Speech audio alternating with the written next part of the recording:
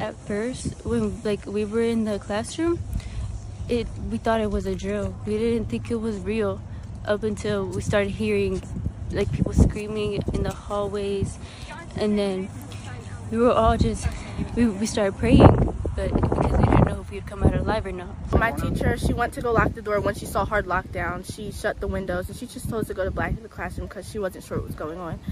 And then once we heard it was a shooting, all my classmates, we actually were scared, and we barricaded the class. We put desks and chairs at our door and built it up so nobody can get in. Then we all were just quiet waiting. There was rattling at our door, and we were all just scared and like tensed up. And then it went away, and then there was a second wave of shots that we heard. They were more rapid, and so that's when we were really like, we knew it was serious. I was crying.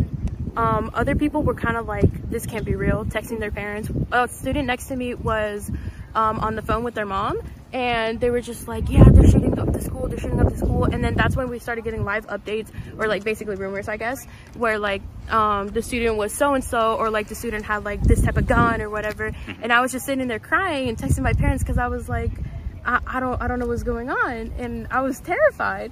We were walking outside, and I started crying because I knew it was real, and I've heard about some people that were injured and some people that have got shot, and I knew them personally.